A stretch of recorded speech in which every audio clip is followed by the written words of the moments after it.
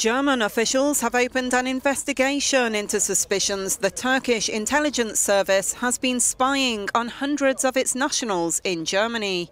According to German media, Turkey's MIT intelligence agency handed its German counterparts a list and surveillance photos of anti-Erdogan activists and asked for Berlin's cooperation in keeping an eye on them. The report doesn't come as a complete surprise. We've repeatedly told Turkey that something like this is unacceptable. No matter what position someone may have in the Gulen movement, here German law is applied and citizens will not be spied on by foreign countries.